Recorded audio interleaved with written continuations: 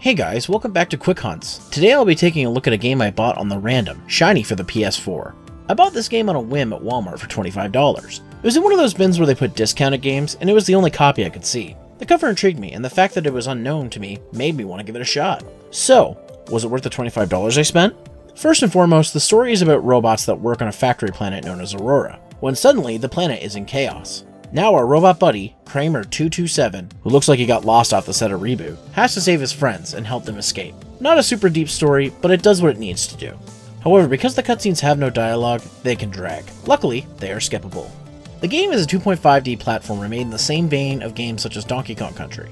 It is a standard platformer with puzzles and challenges. There's a few levels that are chases, but for the most part it's classic platforming. The DKC comparison goes much deeper, as this game not only has very good visuals for a 2D platformer, seriously, this game looks like it actually belongs on the PS4, but the platforming is very much like it. It's hard to explain, but go a few rounds with Shiny and then play DKC 1 and you'll see what I mean. Not to mention, the game's aesthetic reminds me of the factory levels from the Donkey Kong Country series, and I've always loved those stages. Controls-wise, it's a bit of a mixed bag. Your character drops like a ton of bricks, so platforming needs to be precise, and sadly, it's not always as simple as that. Hitboxes are all over the place, and it sometimes feels like the game lacks polish. However, being an indie game, I'll give it some slack in that department.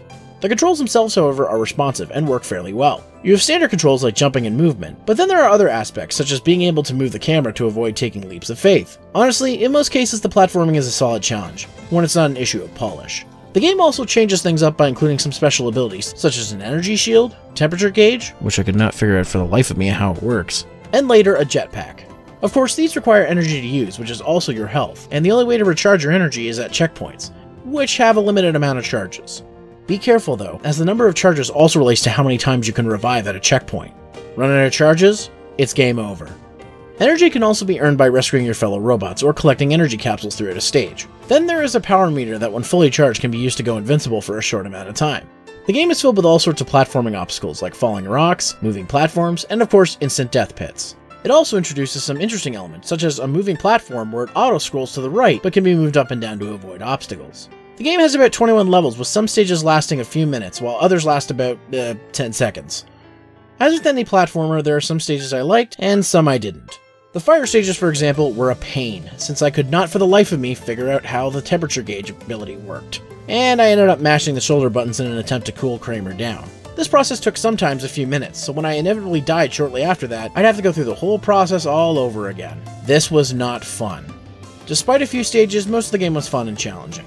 Earlier I mentioned the visuals, and yeah, this game looks really great. It's not the most graphically impressive thing I've ever seen, but it definitely shows what the PS4 is capable of. The dark and gritty atmosphere matches the tone and feel of the game perfectly. Later levels have a more high-energy feel, really displaying the sense of urgency for getting off the planet. Sound is also well done, with sound effects sounding effective for what they need to display. The robotic sounds are very authentic sounding, as well as the machinery and industrial sounds of the stages themselves. Music is both somber and upbeat style techno and electronica, adding to the game's aesthetic. I'm also impressed by the cutscenes and how they can convey all you need to know without any dialogue. All cutscenes are done in engine, so they aren't big sweeping CGI wonders, but it's still impressive given the sheer scope of them. However, like I mentioned before, they can overstay their welcome. That being said, there are actually not that many cutscenes in the game, so it's not like there's much to sit through in the grand scheme of things. Without spoiling it, the ending is bittersweet, continuing the lonely feeling of the game.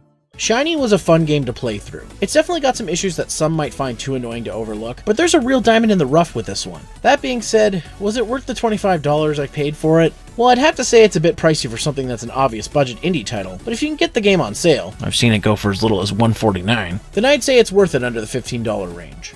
Anyways guys, thanks for watching another Quick Hunts review. Sorry this one took so long to come out. Just with Anime North, E3, Canada Day, and my birthday coming up, I've been quite busy. That being said, if you like what you saw, consider subscribing to the channel and hitting that bell to get notifications. And if you'd like to support my channel, get early access to videos, and behind-the-scene extras, consider backing me on Patreon. You can find me on Facebook at Zeromaster fanpage, follow me on Twitter at Zeromaster, and I stream Tuesdays and Thursdays at 8:30 PM Eastern Time on twitch.tv/Zeromaster.